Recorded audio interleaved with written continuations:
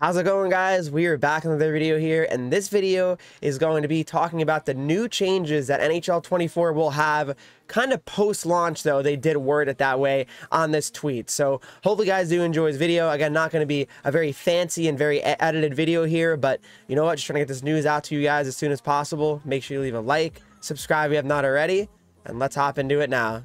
So as you can see here, EA has tweeted out today saying thank you to everyone who participated in the NHL 24 community playtest and sent along feedback. We're sorting through it all now, but there are some certain changes we'd like to make official immediately. Okay, so number one, they're adding hybrid controls back as an additional option alongside of skill stick and the new total control scheme.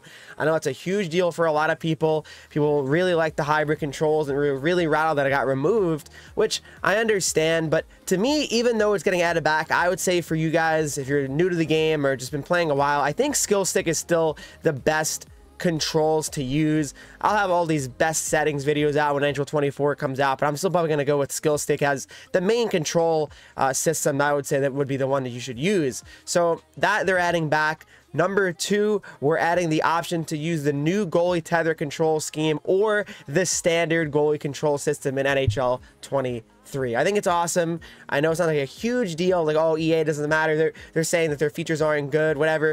At the end of the day, giving people the options is always a very good thing. I feel like you can never, when people like something and you remove it and you add something new that people don't like, it's probably best to just have the option of either or, because then you want people to be like, oh, well, I actually like the new system compared to the old one, but then you'll have the people that say, I bring the old one back, right? So to me, that's a very good idea by them. And I could, as I've been saying to you guys, these two new lead producers, the gameplay guy, all tremendous people, really care about making the game great and really leading the game to a great place in the future here, and they really listen to feedback. That's a clear thing right now already. I mean, the tech test just ended and they added all these things back, right? Like, they're going to add these things back.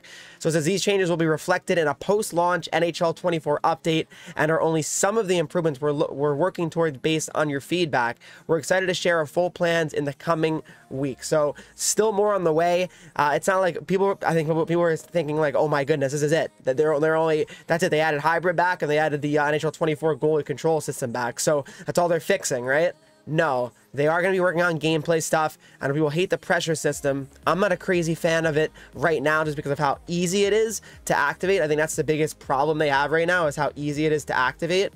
But overall, I don't think it's a horrible idea. Like, I don't think it's a horrible idea to have it in the game, but I just feel like it's something that they gotta tune, right? And if you can tune it, that's going to be huge. I really think it is, and that's something that if they can do that, that'll be very important, and hopefully they can listen to your guys' feedback. I mean, I think they're gonna. I really believe in this team, so we'll go from there. But also gonna give my final review on the tech test, probably in a video tomorrow, maybe, or Thursday. It depends. We'll see, but.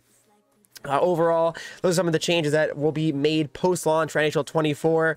What are some other things you guys want to see when it comes to just NHL 24? Some of the things they should be fixing or tuning, right? I mean, that's really what it comes down to. I mean, we're getting close, guys. We're almost basically a month away now from release, which is absolutely crazy. It's fastly approaching now, and I'm very excited for it, and I'm sure a lot of you guys are as well. So there you go.